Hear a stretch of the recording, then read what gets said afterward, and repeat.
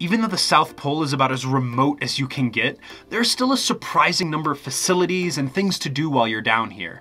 So while I will be recording a full station tour probably around early to mid-October when the sun is all the way up, I figured right now I'd actually give you a quick tour of 5 of my favorite places here at the South Pole.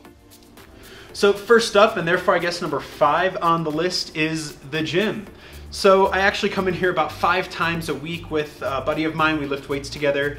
And on top of that, I try to come in another, 3 times or so to do some cardio. But I think it's really important to have a good routine while you're down here at the South Pole, and the gym is a really perfect addition to that routine. Partially because it's good for you, but on top of that, I think it's really good to be fit while you're down here. You know, we are at a really high altitude and the conditions are quite extreme, so being healthy and being fit is really important. As you can see, it is rather small, but it is also quite well stocked. So honestly, it's pretty much got anything that you might need and anything that you want to do. Of course, in number 4, you cannot forget about the greenhouse. So aside from the obvious advantages of getting fresh things to eat like tomatoes and lettuce and stuff like that, there are so many other benefits to the space. For example, if you're alone and you just want to hang out by yourself, it's a great place to come and read a book or even make a phone call if you want some humidity and this natural light, or like the closest thing that we have to it.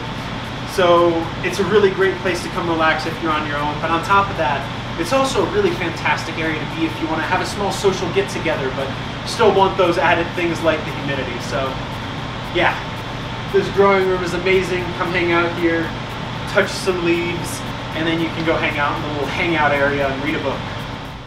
And number 3, you've got the quiet reading room. And oh man, there are some really good memories in this place. So I can't tell you how many times, like after work or in the evening sometime, if I want to have a small get together with just like a couple of different people, this is the absolute perfect place.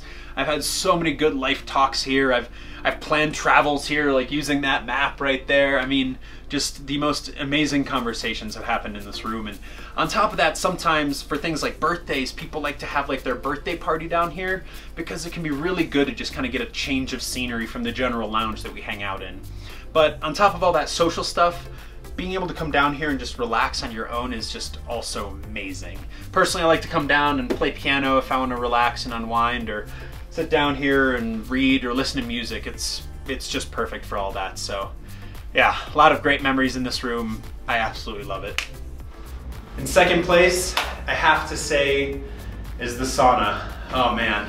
I think by far it is like the best place to think. I definitely come in here to think anytime I need to make like a big decision or something like that. This is where I sit, right there. That's where I make my big choices. But I think the big reason I really love this place so much is that it's the only space on station where I feel like I can actually escape.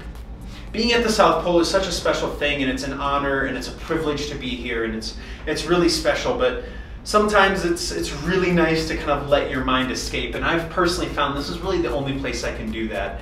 Even in my room, it's so small and it's decorated like my Antarctica room, and I can't really get away in there. And going to a place like the greenhouse, yeah, there's fresh things and humidity there as well, but yeah, it's also artificial, that it's really hard to feel like you're escaping. But when you come here and you make it dark and hot and humid, I could be in any sauna in the world, and that's really nice and really important sometimes. So yeah, absolutely love this place. But the sauna is not turned on, but it's still quite hot in here, so I'm gonna get going.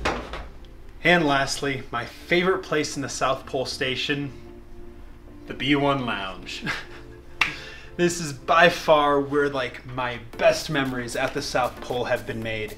This is where everyone hangs out on like a Saturday night to blow off some steam after a long week of work, or even honestly on most nights of the week you can find someone in here, whether they're playing video games or playing pool or darts or something like that. So yeah, this room is definitely the social heartbeat of the South Pole Station.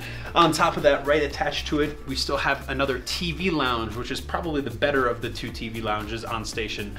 Has more comfortable couches, but yeah, B1, definitely the best part of the pole. So yeah, there you have it. 5 of my favorite places here at the South Pole. I think if I could add a sixth, I guess I would probably add my room. I mean, it definitely feels like my room considering I have stayed here for 2 separate winters.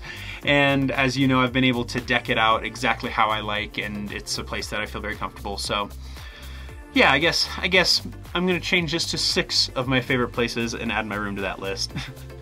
But I hope you enjoyed that little quick tour, and I hope that it made you excited for the full station tour that will be coming up eventually.